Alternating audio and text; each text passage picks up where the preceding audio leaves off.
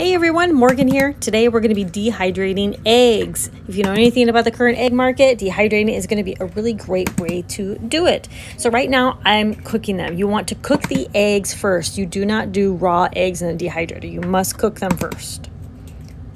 Then I'm going to go ahead and just kind of make them to the smallest pieces possible on my dehydrator trays, kind of spread them out as evenly as possible, but you want them in the smallest pieces possible so that they evenly dehydrate. I'm going to put them in the dehydrator at 145.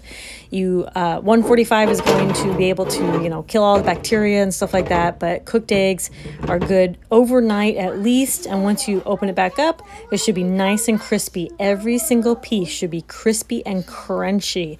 This is how you want it, so that it's perfectly dehydrated.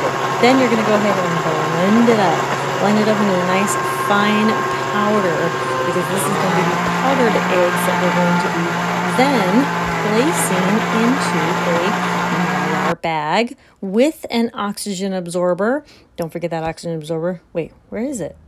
Oh, there it is.